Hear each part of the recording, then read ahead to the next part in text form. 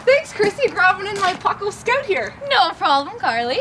Oh, I'm gonna saddle him for the first time. Super excited. So what are you gonna use him for? Oh, this guy here, he's gonna be my world famous cutting horse. Oh, he'll definitely be that. Well, he's double bred Paco Bueno, and he's the best around. And I mean, Yeah. if it's good as a dam and it's good as a sire, he's gonna be the best there ever was. That's for sure. He's being very quiet. He is. He's a good boy. Well, let's go for a ride. All right.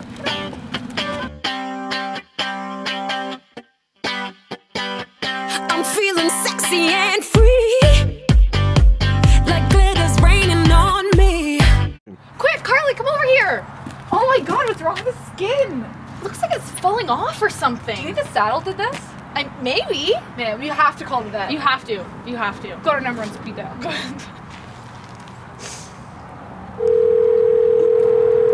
Hello. Hi, Dr. Markey. It's Hi. Carly calling about Paco Scout.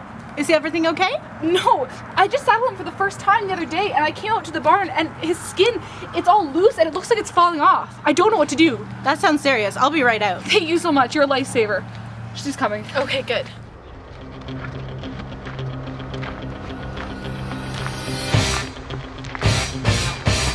Well, Carly, upon physical exam, it looks like you've got some hematomas here, and I'm really worried because of his bloodlines and because he's a quarter horse that he might have HERDA.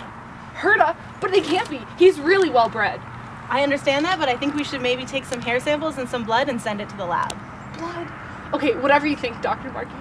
Okay, great. So we have a hair sample and we have the blood, and we'll send that to the lab, and I should know within a couple days. Okay, great. Thank you so much. Whatever's necessary. All right, I'll see you soon.